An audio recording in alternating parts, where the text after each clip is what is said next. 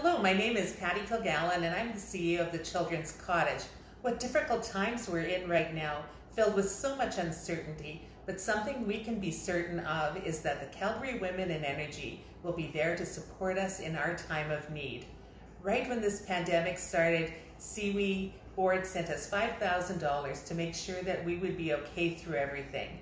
And when so many of our other events were canceled, CWE pushed through to make their golf tournament happen. Thank you to the sponsors, golfers, and volunteers for also being there for us. Without you, the tournament just wouldn't be possible.